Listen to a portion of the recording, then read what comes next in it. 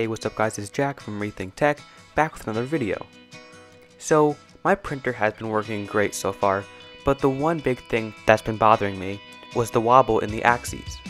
So I've had problems with the X, Y, and Z axes wobbling my prints, and I can see it because there are like wavy lines in all of my finished prints. So I wanted to fix this. So I ordered 2 sets of bearings. I ordered F608ZZ flanged bearings, and I ordered LM8UU linear bearings.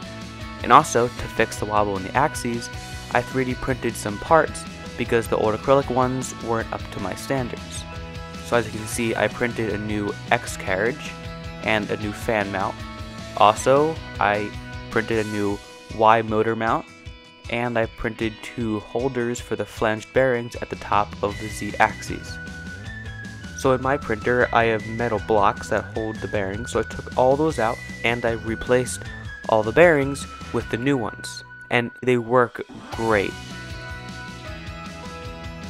So here are 2 3D prints. The one on the left is before my upgrade, and the one on the right is after the 3D printed parts and the bearings. So I hope this video helped you guys, and I hope you can do it to your printer and fix your wobbling axes. And hopefully it'll result in a better print. So thanks for watching guys, my name is Jack from Rethink Tech, and I'll see you guys in the next video.